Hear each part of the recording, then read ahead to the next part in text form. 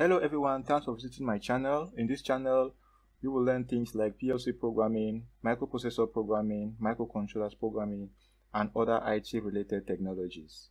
Now let's see who this channel is meant for. This channel is meant for the following categories of people: engineering students in electrical engineering, in electronics engineering, in mechatronics engineering, in instrumentation engineering, in control systems engineering, as well as maintenance engineers, tech enthusiasts, industrial professionals, and automation hobbyists. Already, I have made various videos on some great PLC topics like Boolean PLC commands, PLC timers, PLC counters, PLC data blocks, PLC match instructions, PLC shift registers, and many more.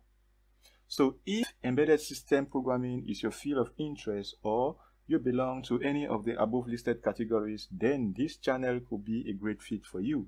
I'm now going to show you a simple project using the Unity Pro and the Factory I/O Automation Sandbox, where we will be controlling a sorting station.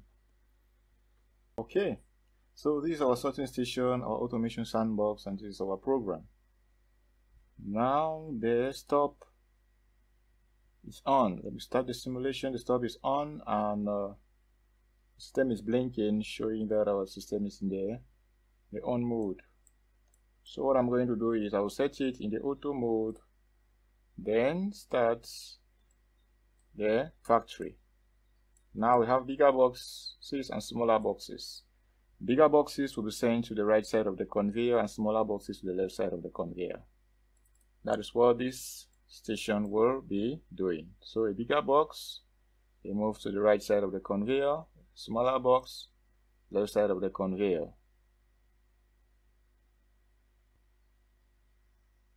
Okay, so it's a smaller box to the left side of the conveyor, and this is our program, and our program changes accordingly.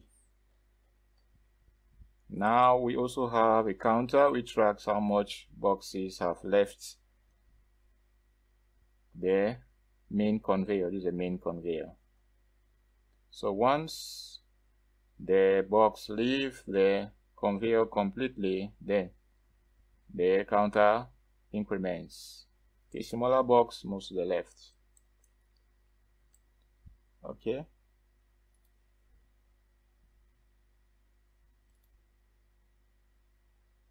So bigger box to the right. And at any given time, you can stop the simulation and you can reset the count if you so please. Okay, so please, if you have not yet subscribed to this channel, do well to subscribe, and do not forget to hit the bell icon just so you stay up to date with all the recent uploads. Thank you.